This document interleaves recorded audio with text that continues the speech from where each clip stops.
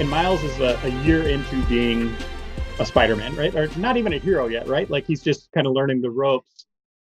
We see a big beat at the beginning of this game where he develops a new power. Can you kind of talk about that moment a little bit? Yeah, we wanted to make sure none of the Miles' iconic powers manifested off screen. That's something we wanted to see.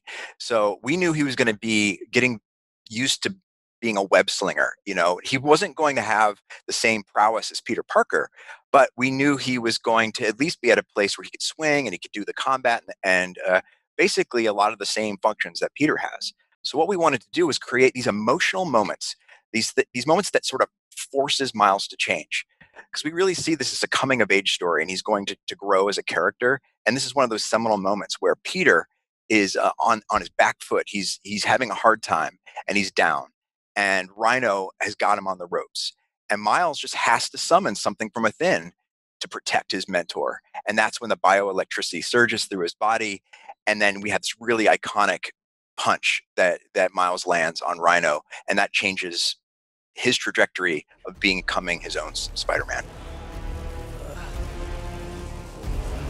This Spider-Man is broken. I would like to exchange for new one. This one will do. Miles, get out of here! Bro. Back? The hell?